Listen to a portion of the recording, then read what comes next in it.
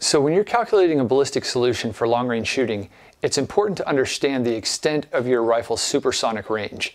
Okay, because once your bullet slows down below supersonic and you get into transonic effects, there's a lot more considerations that come into play.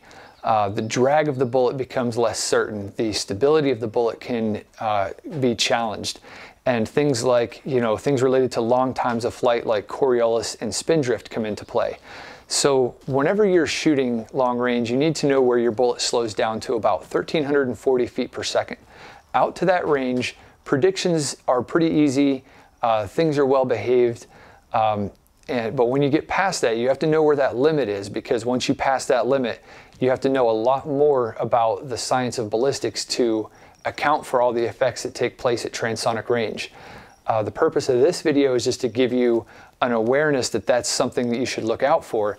If you really want to learn more about transonic effects, I recommend getting the Applied Ballistics books, where these things are explained in layman's terms for long-range shooters to be able to understand and apply to their shooting in the field.